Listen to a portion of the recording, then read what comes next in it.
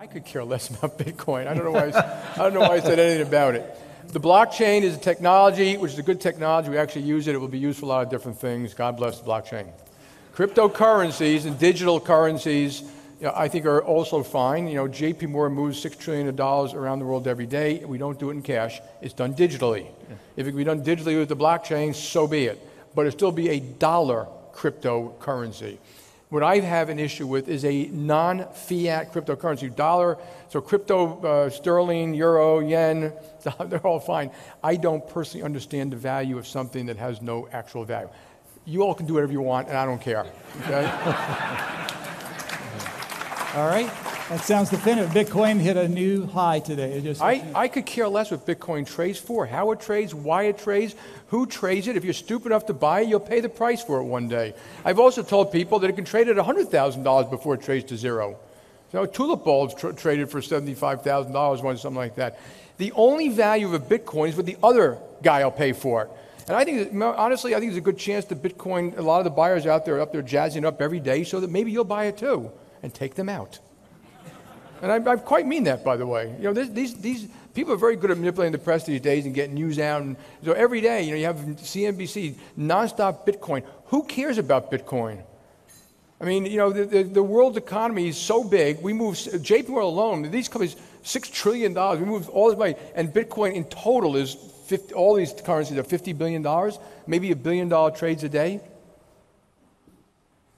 And the other thing I've always made of Bitcoin, governments, and this is not a technological statement, governments are going to crush it one day. Governments like to know where the money is, who has it, and what you're doing with it. And in case you haven't noticed, okay?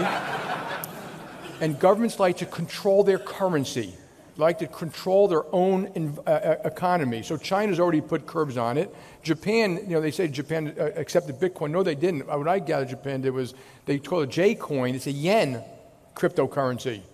It's not a non-fiat. And there's a big difference. People have said legitimately, okay, it's close to gold. Not really. Gold is limited and has been around a long time, and it's close to a fiat currency. Not really. A fiat currency is where the government says, this is your legal tender. You have to give it and accept it. And there's a central bank. Now, of course, they can misuse it, the central bank, and inflate it. So there is a use case for Bitcoin. If you live in Venezuela, North Korea, or if you're a criminal, great product. I mean that. It's better than cash or deposits in that country, Cuba.